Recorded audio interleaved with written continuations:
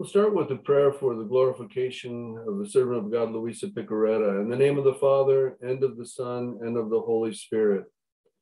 O most holy Trinity, Father, Son, and Holy Spirit, we praise and thank you for the gift of holiness you granted to your faithful servant, Luisa Picaretta. She lived, dear Father, in your divine will and became under the influence of the Holy Spirit, similar to your Son who died on the cross due to his obedience. She was a victim and a host welcome to you, thus contributing to the redemption of mankind.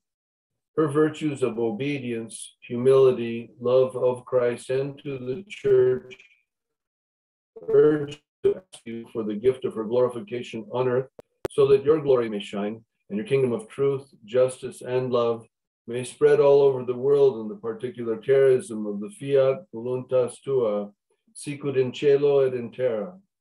We appeal to you by her merits to obtain from you, O most holy Trinity, the particular grace of her beatification, which we ask of you with and in your divine will. Amen. O most sacred heart of my Jesus, who chose your humble servant Luisa as the herald of the kingdom of your divine will and the angel of reparation for the countless sins that grieve your divine heart, we humbly pray you to grant us the grace through her intercession that we implore of your mercy, so that she may be glorified on earth as you have rewarded her in heaven. Amen. Now, this prayer for her beatification was written by Archbishop Piqueri of happy memory. Before he became the ordinary for the region that included Corrado, he was not all that familiar with Luisa, but thanks be to God, he had the integrity and desire to serve the people well and to learn about Luisa as quickly and as profoundly as he could. And so he authored this prayer, and it's beautiful because in this prayer, he makes it clear that we can appeal to Luisa to intercede for us. And so we certainly do well to ask her to intercede for us as we study the writings, and especially in our meetings. And so we ask Luisa to intercede because she suffered tremendously to be obedient to the requirement to write down everything that Jesus was telling her and showing her and giving her by way of experiences. I want to move on to excerpts from yesterday's first reading at Mass. This is taken from Colossians 1:9. We hear St. Paul saying, "We do not cease praying and asking that you may be filled with the knowledge of God's will." Now, they didn't know back then, so St. Paul didn't know back then what we know now about what the Lord says about how vitally important it is to gain knowledge of God's will. God's will is the divine will, the one will held in common by the Father, the Son, and the Holy Spirit. And so even back then, the Lord was inspiring this pointing to the reign of the divine will. So the prayer then, and we hope that St. Paul is praying for us now, that we may be filled with the knowledge of God's will. And it goes on to walk. And so for us, we should understand to live in a manner worthy of the Lord. And for a human being, the highest level of worthiness of the Lord is the divine will divinizing our acts, the divine will reigning in what we say and do. So this walking or living the will of God, and the will of God reigning in our walking and living, all that we say and do. It goes on, so as to be fully pleasing in every good work. We can understand works as acts. And so the only way we can be fully pleasing is if the divine life is animating what we do, is operating freely, because we are decreasing, our independence is decreasing, so that his reign in us can increase. And so fully pleasing in every good work or act, bearing fruit and growing in the, here we are again, the knowledge of God. The more that we know of the will of God, the more that we can come to know God more intimately, more personally, strengthened with every power. So not just the human strength, the human power that is given to individuals, but every power is the fullness of power. And the fullness of power is only flowing from the will of God in accord with his glorious mind. All of this is related to the infinitude, the limitlessness of God's own life and will for us. He delivered us from the power of darkness and transferred us to the kingdom of his beloved Son. So in salvation, so when someone embraces the fact that Jesus is the Lord and they strive to live the gospel, they want to resist temptation to sin, they're trying to stay in the state of grace, that is a beginning. But the kingdom of his beloved Son is the fullness of his own life, living in and operating through us. And may it please the Lord that we strive for this to be a reality in us all the time. I believe, Melanie, that we're on page 67, starting with August 5th. Is that what you have? Yes, that's what I have. Okay. Thank you for being with us. And please go ahead. Okay. August 5th, 1904. Jesus, ruler of kings and Lord of lords. Continuing in my usual state, blessed Jesus came for just a little. In the act of ruling and dominating everything, and of reigning with the crown of king on his head, and with the scepter of command in his hand. While I was seeing him in this position, he told me, though in Latin, but I will say it according to what I understood. My daughter, I am the ruler of kings and the Lord of lords. To me alone is this right of justice due, which the creature owes me. And by not giving it to me, she denies me as creator and master of everything. While saying this, he seemed to take the world in his hand and turn it upside down, so that creatures would submit to his regime and dominion. At the same time, I could also see how the Lord ruled and dominated my soul with such mastery that I felt all submerged in him. From him came the regime of my mind, of my affections, of my desires. Many electric wires passed between me and him, through which he directed and dominated everything. So these electric wires, we want to be careful when we're reading a mystic's account that we don't move into a fundamentalism. So it's not that there were these actual wires running from the Lord to her, but she's trying to use terminology that would give us a little bit of a glimpse of her understanding. We know that the Lord is the light and the life of each and every one of us. So the very light that flows like electric wires is how she recognized this life that he's granting. From him came the regime of my mind, so of every thought, of every understanding, of all affection, of my desires. Many electric wires passed between me and through which he directed and dominated everything.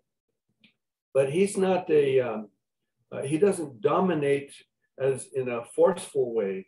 He's dominating because she's surrendering to the reign of his will, to the lordship of his will, the fact that he is the king of all rulers, which he points out earlier in this passage. To me alone is the right of justice due. And I think it was at the last meeting, I've certainly done it on more than one occasion, talking about when we ask for justice, the first order of justice is to give God what he deserves from us, because everything that we have comes from him. And so he says, the right of justice due to him, which the creature owes because of our existence and all the gifts that he grants us. And by not giving it to me, she denies me as creator and master of everything. And so we want to be careful that we don't deliberately deny the Lord reigning in our acts and our thoughts, in all that we say and do, because he is the creator and master, the sustainer of our lives. And then this example of his turning the world upside down, actually that's happening right now with storms, hurricanes, volcanoes, earthquakes. He's turning the world upside down so that creatures would submit to his regime and dominion. He's not doing it out of an anger to punish. He's doing it out of a genuine concern that we turn to him so that we can have what he created us to enjoy for all eternity. So I've had people, especially related to the Old Testament, come to me and say, you know, it's hard for me to think about an angry, vindictive God. And I'll tell them, well, it's good that it's hard for you to think of him that way, because they did sometimes see him as such in their descriptions in the Old Testament, but they didn't have the image of the living God in Christ that's in the readings at Mass today. Okay, he's the fullest revelation of the love of God that is possible for us to have in his humanity, in the humanity of Jesus Christ. And so the self-sacrifice that God took on himself for our sake should make it clear that he's never vindictive, and he's not angry with us. He could be angry with the enemy that can tempt us and rob us of some of the goods that the Lord created us to enjoy.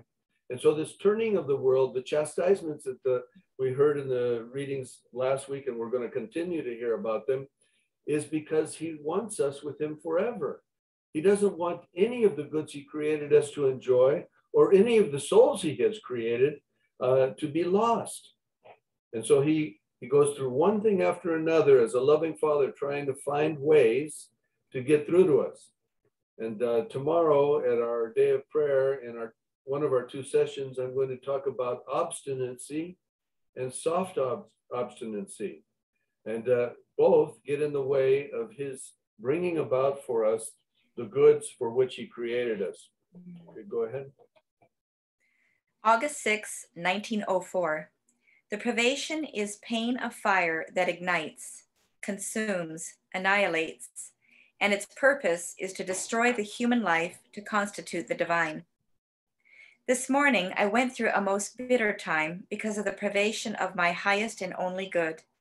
The sorrow of the privation was that, as I found myself outside of myself, the pain of my soul was so great that the pain itself administered such strength to it that it wanted to destroy whatever it found as hindrance to finding its all, God.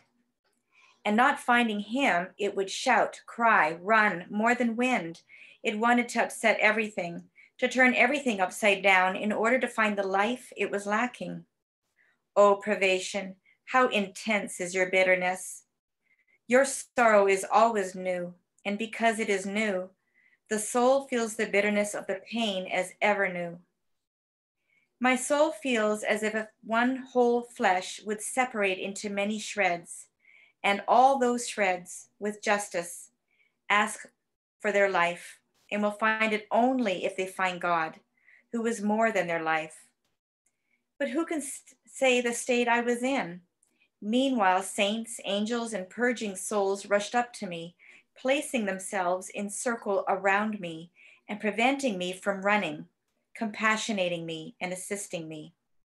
But everything was useless for me, because in them I could not find the one who alone could soothe my pain and restore my life. And so I shouted more, crying out, tell me, where can I find him? If you want to have pity on me, do not delay him to me, for I can take no more. Then after this, he came out from within the depth of my soul, and it seemed that he pretended to be sleeping, without being concerned about the hardness of my poor state. But even though he would not bother and was sleeping, at merely seeing him, I breathed my life as one breathes air, saying, ah, he is here with me. However, I was not freed of the pain in seeing that he would not even pay attention to me. Then, after much suffering, as if he had awakened, he told me, my daughter, all other tribulations can be penances, expiations, compensations, but only the privation is pain of fire that ignites consumes, annihilates, and does not give up until it sees the human life destroyed. But while it consumes, it vivifies, and it constitutes divine life in it. Until it sees the human life destroyed. When we hear this kind of expression, we have to understand he created us as human beings, and he doesn't want human beings to be destroyed. He wants the independent, trying to act like gods in and of our own rights, destroyed. So what he wants is children, true sons and daughters of the divine will is his greatest desire for us. We have from an early church father, the glory of God is man fully alive. Well, man fully alive is pointed to in that reading that I started with from Colossians, when the life of God is reigning. And we heard in the previous reading about the dominion that is so necessary in each and every one of us. And so the dominion of God in us brings us, thanks be to God, because of his incomprehensible generosity, brings us to a whole new level, a whole new existence in him. But we don't lose our identity, but it's a new identity because of the relationship with him. And so we see about a third of the way down on this passage, your sorrow is always new because it is new. The soul feels the bitterness of the pain as ever new. Now, when you were hearing about her grieving the fact that she couldn't sense him, so she was being deprived of the sense of his presence, or the beauty of his voice, or being able to gaze upon him. It's easy with Louisa, especially for people the first time through the volumes, to kind of shift into a, oh boy, here we go again. She's complaining. No, she's not complaining. She's suffering, and in her expression of her suffering, she's offering love to God. She's unbosoming this anguish over not being able to have the fullness of her experiences of his presence and his voice and his embraces, the light that flows from his mind into hers. And so for her, it's new because it's happening right now. So you could say, if you, we saw Hanan earlier with the neck brace. Well, the pain that she's experiencing right now, even though she had pain, let's say yesterday or the day before, the pain that she's experiencing right now is like it's new because it's now. And that's what was going on with Louisa. It was moment by moment, the suffering that was extreme. And Jesus makes it clear that the being deprived of all that she has enjoyed in the past is the worst kind of suffering for her.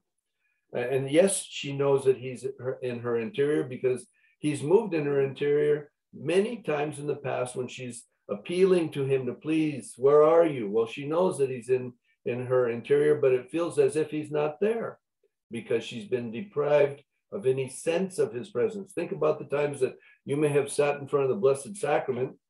And I believe that everybody's with our group. Right now, I think we have close to 40 people. I haven't looked again. I don't, once we get started with the reflections, I don't check. And then it looks like there's about 30 or 40 people that look at the recordings on the web, thanks be to God. But I believe that everybody that's studying Louisa's writings are at some stage of believing that he is in our interior, from spiritually at least, from our baptism, and physically in Holy Communion. So think about the times that you're sitting in front of the Blessed Sacrament with faith in his real presence, consciously present in the tabernacle, but devoid of any sensation. All of us have had those experiences.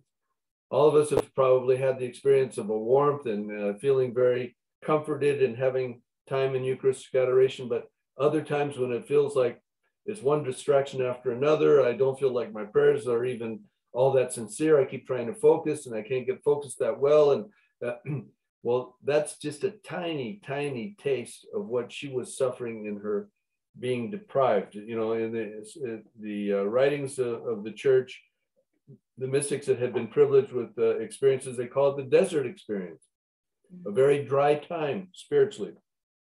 Well, she's going through that, And then he says, and this is important, this gives us a little bit of an idea of what purgatory is like.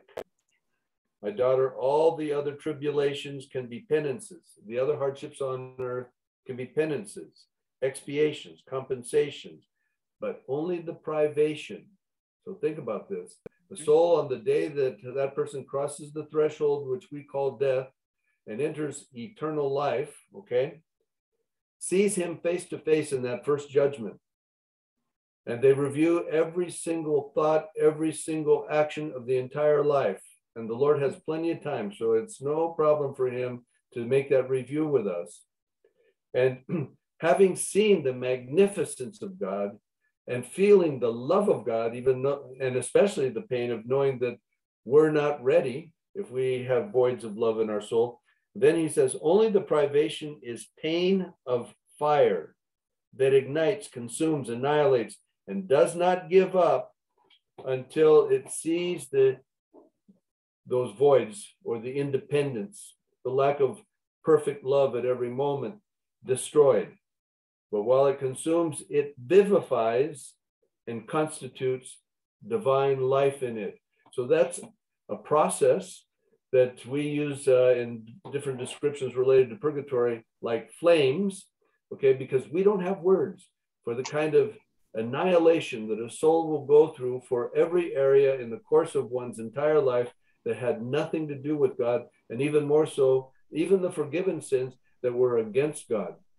And so on this side of death, when we invite the divine will into all that we say and do, and ask that it be multiplied to the infinite by God's own desire to multiply it to the infinite, to repair for all the voids of love in my life, but not just in my life, as important as that is, but in the lives of all souls, so that we can bring reparation to the most holy Trinity for the lack of love of so many souls.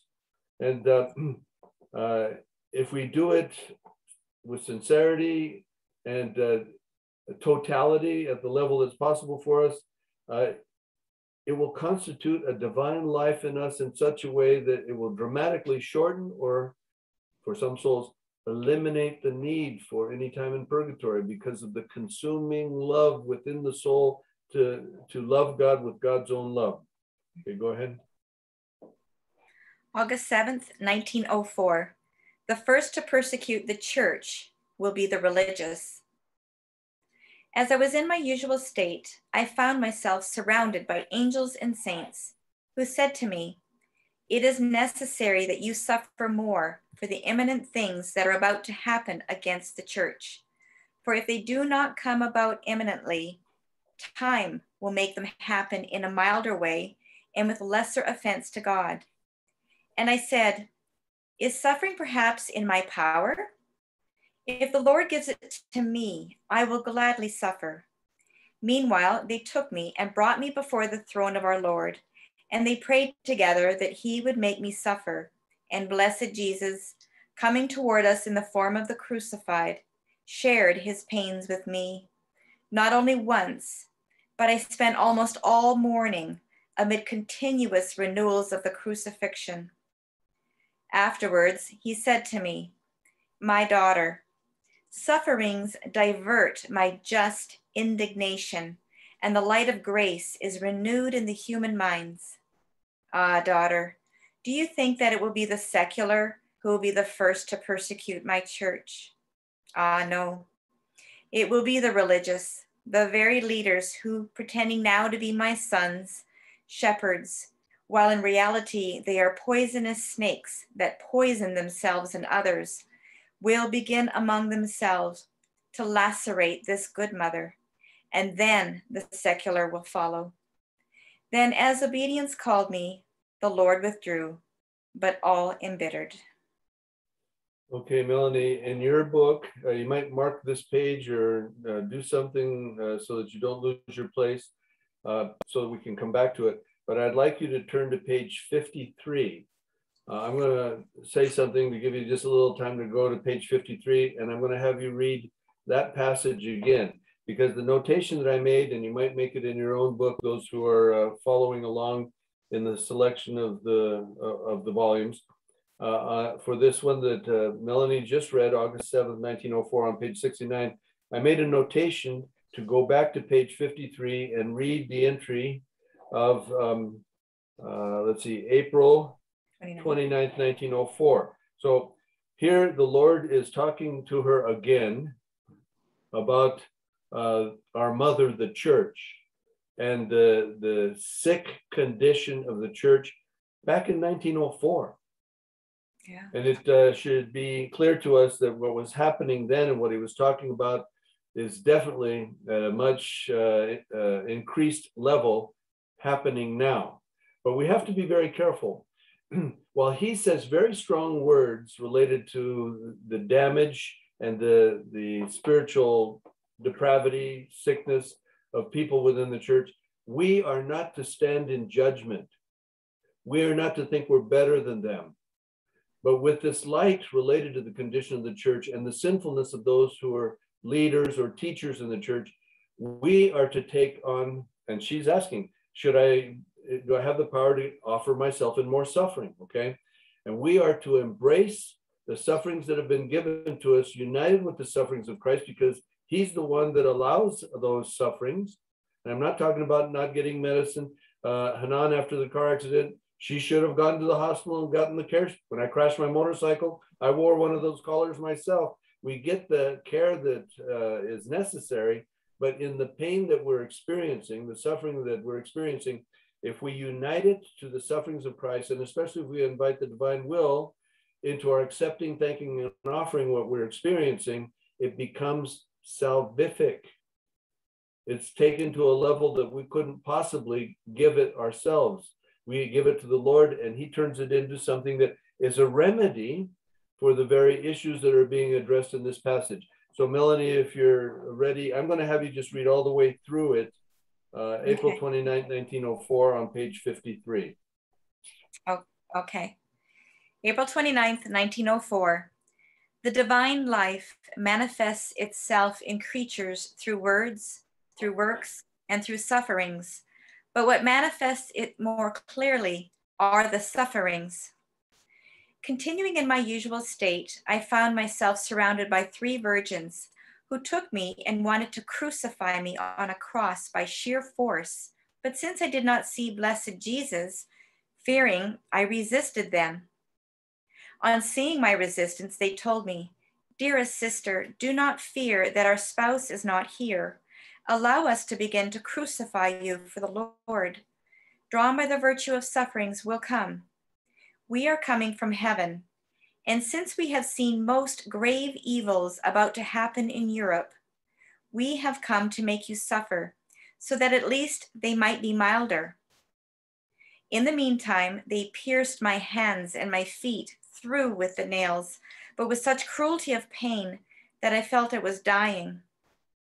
Now, while I was suffering, blessed Jesus came, and looking at me with severe eyes, he told me, "Who commanded you to put yourself in these sufferings? Of what use are you to me then? Then to make me unable even to be free to do what I want, and to be a continuous hindrance to my justice." In my interior, I said, "What does he want from me? Neither did I want this. They have been the ones who induced me, and he gets upset with me." But I could not speak because of the bitterness of the pain. On seeing the severity of our Lord, those virgins made me suffer more, pulling the nails out and then driving them in again, and they brought me closer to him, showing him my sufferings. The more I suffered, the more it seemed that the Lord was appeased. And when they saw him more appeased and almost moved by my suffering, they left me and went away, leaving me alone with our Lord. Then he himself assisted me and sustained me.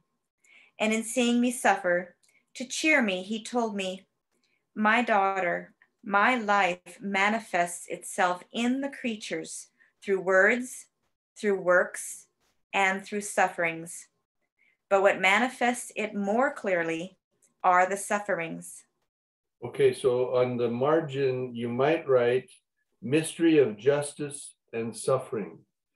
And the reason I suggest that is that what we have here is an explanation of his divine will, because no human being can do this on their own, but his divine will operating in Luisa as she was accepting the suffering that she was being put through. It was mitigating the impact of justice that was due on humanity because of their sinfulness. And his severity is because of the condition of the world. While she feels it as he's addressing her, because it's in essence blocking his bringing justice upon those people, she is fulfilling the very mission that he has given her. And so note that then he is the one that attends to her. And at the end of this paragraph, makes it clear that the most effective way to hold back justice and to appease him for what he rightly deserves from all humanity and is not getting is her suffering being offered to him, and it's in a divine manner. So it's at the level of his suffering. He's the one that makes it possible for her suffering to have that limitless power, because the divine will is reigning in her. Okay, go ahead. In the meantime, the confessor came to call me to obedience, but partly because of the sufferings, partly because the Lord would not leave me, I was unable to obey. So I lamented to my Jesus, telling him, Lord, how come the confessor is here at this hour? Why did he have to come right now? And he, my daughter, let him be with us for a while and also participate in my graces. When one frequents a house continuously, he participates in its crying and in its laughter, in its poverty and in its riches. The same for the confessor. Has he not participated in your mortifications and privations? How he participates in my presence. And it seemed that he communicated divine fortitude to him, telling him, the life of God in the soul is hope. And the more you hope, the more divine life you contain within yourself. And since divine life contains power, wisdom, fortitude, love, the soul feels herself as though being watered by as many streams, for as many as are the divine virtues. And so the divine life keeps growing within you. But if you do not hope, both in spiritual things and through the spiritual, the corporal too will participate. The divine life will be gradually consumed until it is completely extinguished. Therefore, hope always. So I don't know if I mentioned this when we were at this passage before. You might write hope/certitude in the margin, because when Jesus is talking about hope in this manner, it's like the hope that Benedict, Pope Emeritus, in Spe Salve articulated. It's not a wish, it is a looking forward with certitude. It's a total trust that everything that God offers is available to those who are responding to his offer, those who are giving themselves to him. All the goods that he has prepared for us are already ours, even though we don't have the full use of them yet. That's the kind of understanding that the use of the word hope should have here. Okay, go ahead. Then I was just barely able to receive communion, and afterwards I found myself outside of myself, and I saw 3 men in the shape of 3 untamed horses raging throughout Europe, making a great bloody slaughter. It seemed that they wanted to ensnare most of Europe in fierce wars, as though inside a net. All were trembling at the sight of those incarnate devils, and many were destroyed by them. Incarnate devils, the spirit of the Antichrist. We know in sacred scripture there will be a time at the end of the world when there will be the Antichrist, but the spirit of the Antichrist is operative in a lot of persons throughout history, certainly in our day. So we go to page 68 now. Thank you for going back to that earlier reading, Melanie, and we can take up where we left off. Okay. Let's see. August 7th, 1904. Yes, I'm sorry, page 69. Okay, I'm sorry. We're at August 8th, right? Yes. Okay, sorry. August 8th, 1904. The soul must look for Jesus within herself, not outside. Everything must be enclosed in one word, love. One who loves Jesus is another Jesus. While I continued struggling, my adorable Jesus came for just a little, but even though I felt him near me, I would try to grab him, and he would escape me, almost preventing me from going outside of myself to go in search of him. Then, after I struggled very much, he made himself seen for just a little and told me, "My daughter, do not look for me outside of yourself, but within yourself, in the depth of your soul. Because if you go outside and do not find me, you will suffer very much and will not be able to endure. If you can find me more easily, why do you want to struggle more?" And it is because I believe that not finding you immediately within myself, I can find you outside. It is love that pushes me to this. And it is love that pushes you to do this. Everything should be enclosed in one single word, love. If the soul does not enclose everything in this, it can be said that she does not know a thing about loving me. And according to how much the soul loves me, so do I expand the gift of suffering.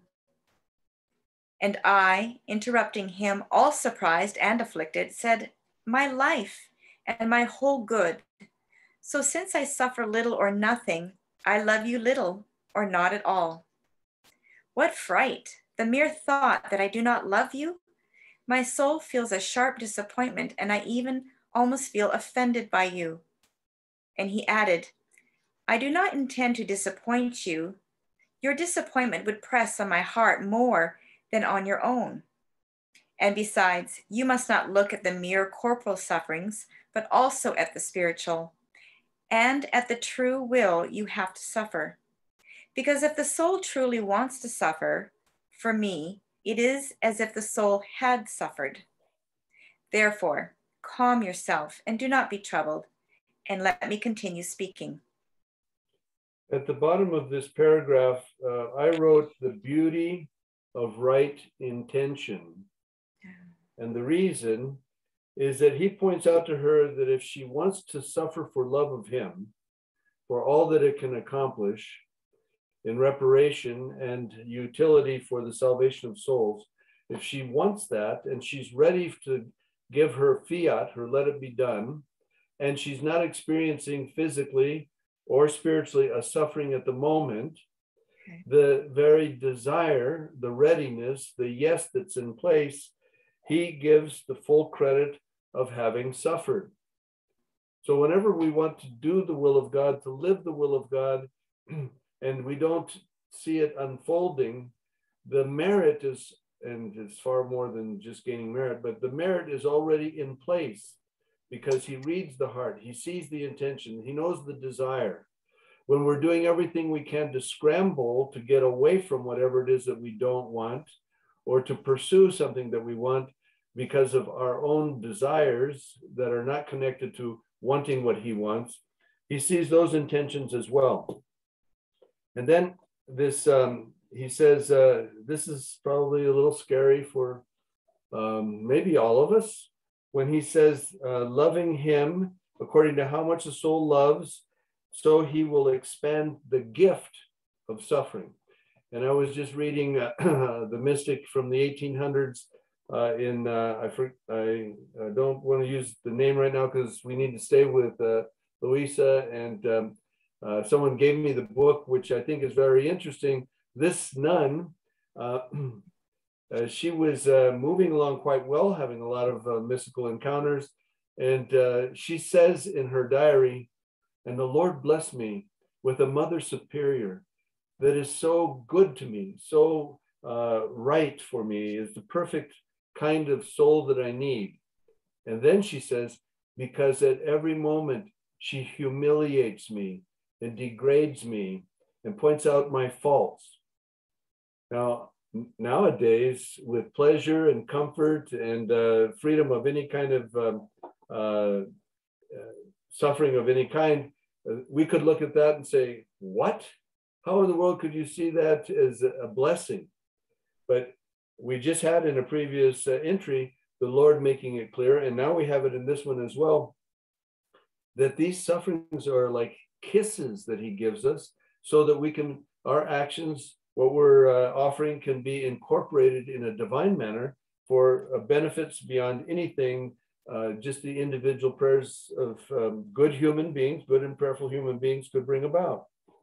Okay, go ahead. Haven't you ever seen two intimate friends? Oh, how they try to imitate each other and to reproduce the other within themselves. They imitate the voice, the manners, the steps, the works, the clothes, in such a way that the friend can say, "The one who loves me is another me, and since he is me, I cannot help loving him." So I do with the soul who encloses all of me within herself, as though within a small circle of love.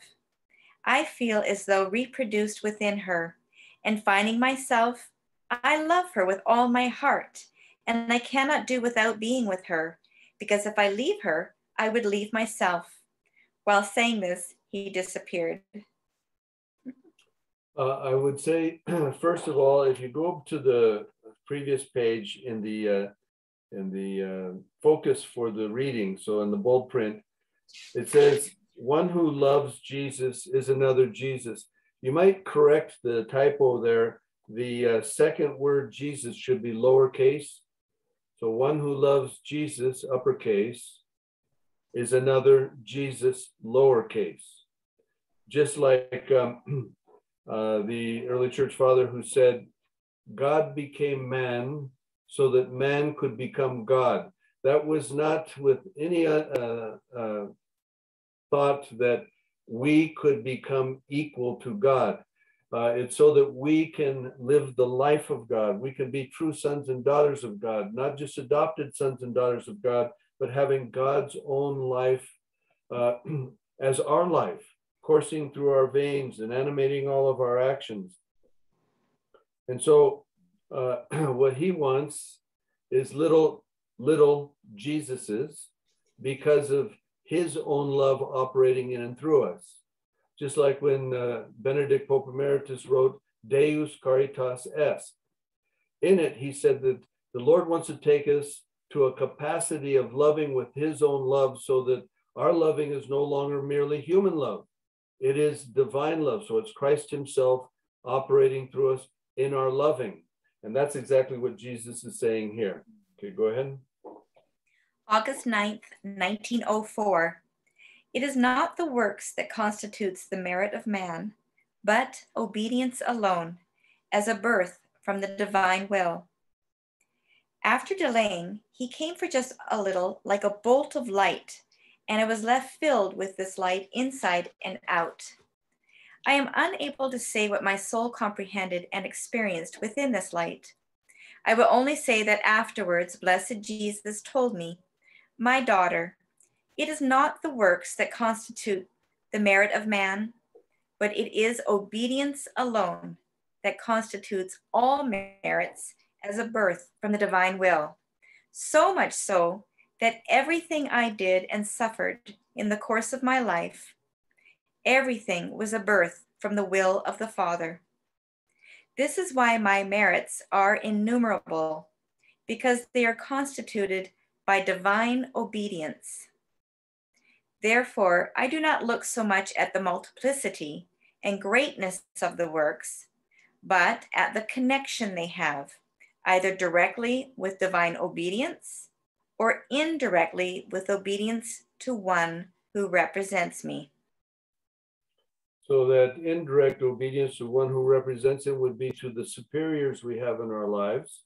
We know that now, especially in our nation, there's a lot of leaders that are calling us to obediences that we cannot obey because St. John Paul made it clear that we not only cannot, but must not obey unjust laws. Okay, so like the doctors that are having their conscience rights oppressed, with a demand to perform abortions and transgender surgeries, and the ones with integrity, even if they're going to lose their job, are refusing to do that. Back east, there were 150 nurses that quit because they refused to take the vaccination. If that happened everywhere, the government would start pulling back on it's trying to force people to do things that in our hearts we know that we cannot or should not do. And so this obedience, though, is different in the Lord than in us. So we have to follow his example and learn how to obey as he did. There was no separation in his desire and the desire of the Father. So it was the desire of the Father in that divine will, which is the one will held in common among the Father, Son, and Holy Spirit. So his obedience was an immediate yes. There was no hesitation. There was no second guessing.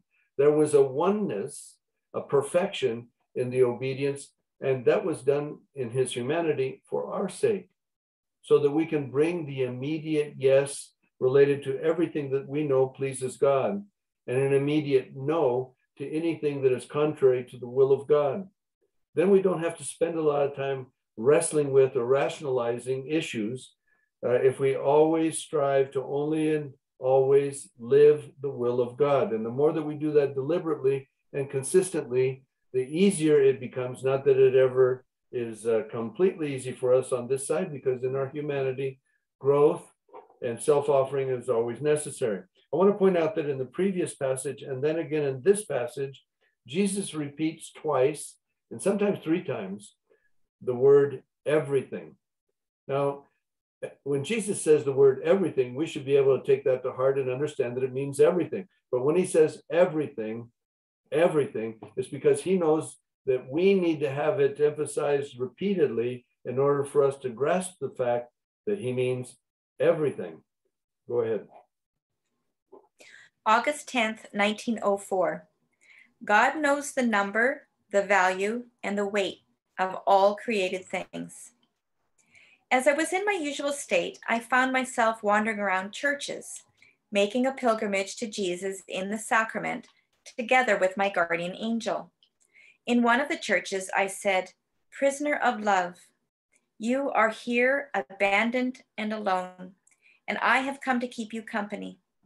And while keeping you company, I intend to love you for those who offend you, praise you for those who despise you, thank you for those in whom you pour graces, but do not render you the tribute of thanksgiving, console you for those who afflict you, and repair for any offense against you. In a word, I intend to do for you all that creatures are obliged to do for you, for having remained in the most holy sacrament. And I intend to repeat this for as many drops of water, for as many fish and grains of sand as are in the sea." While I was saying this, all the waters of the sea became present before my mind, and I said within myself, "My sight cannot grasp the whole vastness of the sea, nor does it know the depth and the weight of those immense waters. But the Lord knows their number, weight, and measure." And I stayed there, all marveling. At that moment, blessed Jesus told me, "Silly, silly that you are, why do you marvel so much? What is difficult and impossible for the creature is easy and possible and also natural for the Creator." It happens in this as to someone who, looking at millions and millions of coins in the twinkling of an eye, says to himself, "They are innumerable. Who can count them?" But the one who put them in that place tells everything in one word. "They are this many. They are worth this much. They weigh this much." My daughter, I know how many drops of water I myself put in the sea, and no one can disperse even a single one of them. I numbered everything. I weighed everything. I evaluated everything. And so with all the other things. So what is the wonder if I know everything? On hearing this, every marvel ceased, or rather, I marveled at my silliness. So instead of unbelievable, so that was that marveling that the use of the word marveling, it's like, how can it be possible? And she accepted as a matter of fact. And so this marveling or this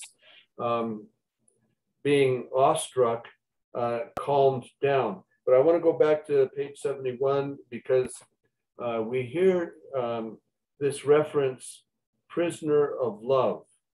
And that's exactly what he is in every tabernacle, in every church around the world, a prisoner of love.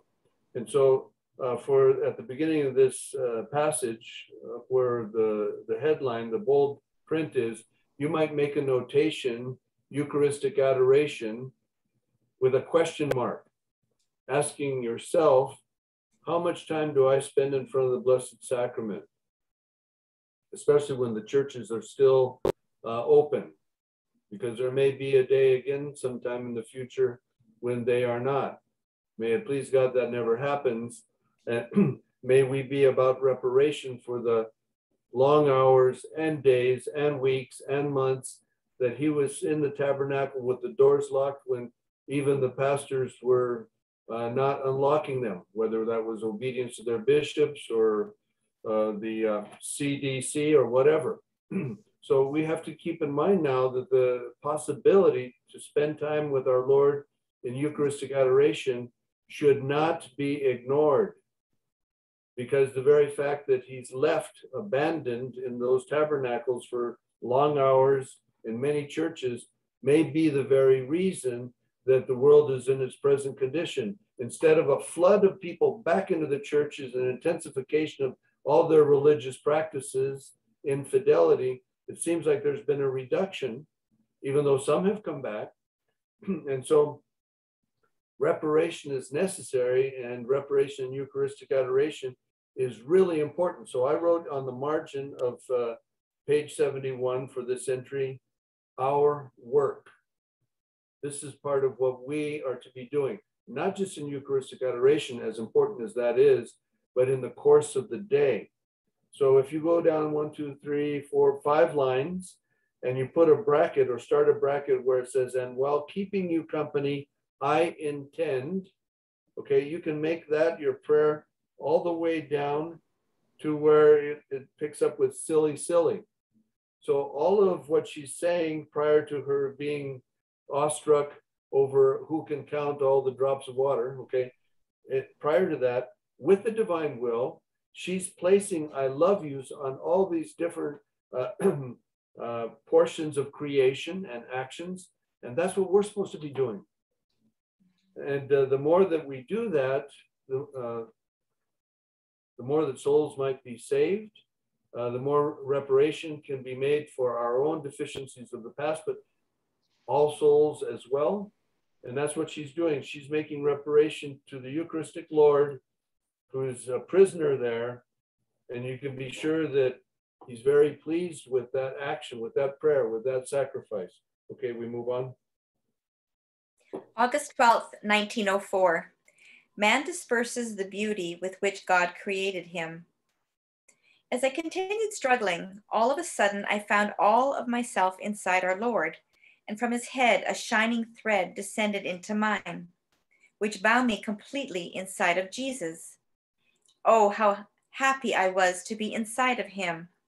As much as I looked, I could see nothing but him alone. This is my highest happiness, only Jesus, him alone and nothing else. Oh, how well one feels. Meanwhile, he told me, courage, my daughter. Don't you see how the thread of my will binds you completely inside of me? So if any other will wants to bind you, if it is not holy, it cannot. Because since you are inside of me, if it is not holy, it cannot enter into me. And while saying this, he looked at me over and over again, and then he added, I created the soul with a rare beauty. I endowed her with a light superior to any other created light. And yet man disperses this beauty inside ugliness and this light inside darkness. So I wrote, avoid sin at all costs with an exclamation point, because our sinfulness, even venial sins, and even little white lies, because there's no such thing as a white lie. So there's nothing that's contrary to the will of God that is white or good. Okay, so it diminishes any sinful choices. It diminishes the brilliance of the light that he says he places in each and every one of us when he created each and every one of us, that is more beautiful, brighter than any other created light. So think about the sun. The beauty that he puts in each soul is more beautiful, more brilliant before the heavenlies in an innocent, newly born soul, especially after baptism, than the sun. But what reduces that brilliance is our own selfish choices, our own disobedience as we go through life. The good news is that as we're learning about the divine will, the more that we invite the divine will into our souls and into everything that we do and all that we are, the more the clouds that have formed from bad choices in the past, even forgiven sins, the scars from past sins that have been forgiven. So let's say, for example, you commit a sin and it causes a scar on the soul. Well, actually an open wound until it's forgiven, until you repent.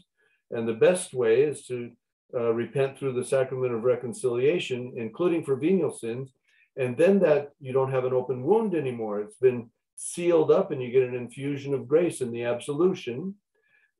Then grace-filled acts, and especially the divine will being invited into your actions, starts to eradicate the scars so that there's not a trace any longer of the sins that have been committed. And the Lord wants to do this work in us, but he needs us to want it, because he won't go against our free will. Okay, go ahead. August 14th, 1904. The more the blows of the cross knock the soul down, the more light she acquires. As I was little in suffering, blessed Jesus, on coming, said to me, "My beloved daughter, the more the iron is beaten, the more light it acquires. And even if the iron did not have rust, the blows serve to keep it shiny and free of dust. So whoever comes close to that iron can easily reflect himself in it as if it were a mirror. The same for the soul. The more the blows of the cross knock her down, the more light she acquires, and she maintains herself dusted of any slightest thing, in such a way that whoever comes close to her can reflect himself in her as if she were a mirror. And naturally, being a mirror, she performs its office to show whether faces are stained or clean, whether they are beautiful or ugly. Not only this, but I myself delight in going to reflect myself in her, and finding in her no dust or any other thing that may prevent me from reflecting my image in her. I love her more and more." The more that we read the volumes, the more we will have revealed to us the true state of our soul. And if we run from those beatings of the cross, it's a choice to stay in the present state, which he refers to as ugly, or to allow him to bring about that mirror likeness. We're in the volumes that are teaching us. It's like the school of the virtues, so that we can become mirrors of the true God. Okay, go ahead. August 15th, 1904. Melancholy is to the soul as winter to the plants. The triumph of the church is not far. This morning I felt all oppressed with a melancholy that filled my whole soul. It seemed that blessed Jesus did not let me struggle too much, and on seeing me so oppressed, he told me, "My daughter, why this melancholy? Don't you know that melancholy is to the soul as winter to the plants, as it strips them of the leaves and prevents them from producing flowers and fruits? So much so that if the gaiety of spring and of heat did not come, the poor plants would remain incapacitated and would end up withering. Such is melancholy for the soul. It strips her of divine freshness, which is like rain that makes the virtues turn all green again. It renders her incapable of doing good, and if she does good, she does it with difficulty and almost out of necessity, not out of virtue. It prevents her from growing in grace, and if she does not stir herself with a holy gaiety, which is spring rain that gives development to the plants in a very short time, she will end up withering in good. So how do Now, you stir up holy gaiety? Dwelling upon the goodness of God, thinking about the so many ways that he's blessed you, thinking about the ways that he's protected you in times of danger, thinking and acknowledging and thanking him for the so many gifts that he's given you.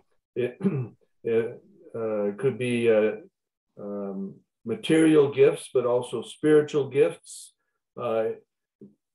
gifts of emotion in healthy relationships with family and friends. There's so many ways that you can focus on the way God has provided. Divine providence has taken care of you with gratitude, and it will drive melancholy away. So melancholy for the soul, it strips her of divine freshness. So that light that he puts in us, it can diminish that light if we focus on ourselves and what we don't like about what's happening, or we get kind of gray. Yeah. It renders her incapable of doing good. That would be a pretty strong level. We can be depressed about certain things and have no energy, not feel like doing anything, just want to even stay in bed sometimes. Okay, that's for people who allow it to linger instead of getting the focus off of their condition or themselves and shifting them to the goodness of God and the love that he has for us. Okay, go ahead. Now, while he was saying this, in one flash, I saw the whole church, the wars which the religious must go through and which they must receive from others, and wars among societies. There seemed to be a general uproar. It also seemed that the Holy Father would make use of very few religious people, both for bringing the state of the church, the priests, and others to good order, and for the society in the state of turmoils. Now, while I was seeing this, blessed Jesus told me, "Do you think that the triumph of the church is far?" And I, "Yes, indeed. Who can put order in so many things that are messed up?" And he, "On the contrary, I tell you that it is near. It takes a clash, but a strong one, and therefore I will permit everything together among religious and secular so as to shorten the time. And in the midst of this clash, all of big chaos, there will be a good and orderly clash, but in such a state of mortification that men will see themselves as lost. However, I will give them so much grace and light that they may recognize what is evil and embrace the truth, making you suffer also for this purpose. If with all this they do not listen to me, then I will take you to heaven, and things will happen even more gravely and will drag on a little longer before the longed for triumph." And so we need to ask the Lord to raise up additional victim souls. This will be our last entry for tonight. Thank you, Melanie, for your willingness to help us with the readings. You're welcome. I would encourage you, this passage that starts on page 73, after the first paragraph that addresses his instruction to her to stir up gaiety and not to wallow in melancholy. The second paragraph starts at the bottom of 73 and continues to the end on 74 of this particular passage. It's worth dog-earing the page and reading it. Maybe every time you see or hear that something troubling is going on in the church. He makes it clear that it is what's happening is good for us, these clashes. He doesn't will individuals to sin. He doesn't will individuals to promote confusion or chaos within the church or the precepts of the church, but he allows the clash to bring clarity in those who want to seek the truth or be reinforced in the truth. I am certain, though, that he doesn't want good and faithful souls to be the ones that push forward the clash. So we want to be careful that we don't shift into that judgmental, hypercritical, gossipy kind of, where there's gossip that you type and send all over the web. We need to be recognizing all of these problems that are going on today as the cause for more prayers with a genuine concern for souls. And that little chaplet for purification and sanctification of priests is a good one. Divine Mercy Chaplet is very powerful. That's our work.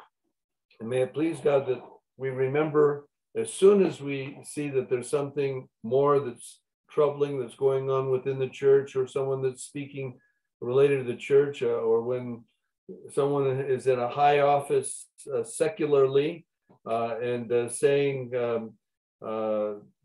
they're questioning when life begins, not sure if life begins at conception, and all the silliness that's going on out there. We need to be praying for those poor souls instead of standing in judgment and inviting the divine will into all that we say and do. We're going to close with the prayer for the deliverance of all souls who are in any way caught up in darkness, dark practices, thoughts that are leaving the door open, so to speak, points in their souls to darkness. We invite the divine will to pray in our praying so that we may come before the most holy Trinity as if every soul, past, present, and future, was asking for freedom and deliverance from so many things that hold us back, hold humanity back from the reign of the divine will on earth as it reigns in heaven. And so we pray, O Lord, you are all powerful, you are God, you are our Father. We beg you through the intercession and help of the archangels Michael, Raphael, and Gabriel for the deliverance of our brothers and sisters who are enslaved by the evil one.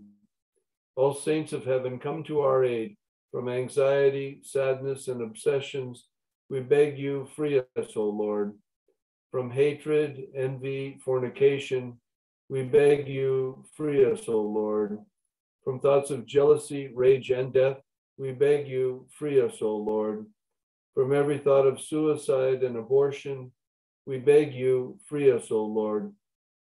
From every form of sinful sexuality, we beg you, free us, O Lord. From every division in our family and every harmful friendship, we beg you, free us, O Lord. From every sort of spell, malefice, witchcraft, and every form of the occult, we beg you, free us, O Lord. You said, Lord Jesus, I leave you peace. My peace I give you. Grant that through the intercession of the Virgin Mary, we may be liberated from every evil spell and enjoy your peace always in the name of Jesus Christ our Lord. Come, divine will, reign on us. Come to reign on earth. Amen. And I hope to see many of you, as many are able to spend the time with us in the mountains for the day of prayer tomorrow. And those who are too far away or committed for other family activities or business, please choose to be united with us in the divine will, that we may all be one in the will of God and effective instruments of his to hasten the coming of the divine will on earth as in heaven. The Lord be with you. May Almighty God bless you, the Father, the Son, and the Holy Spirit. Let us strive to live the will of God always. Amen.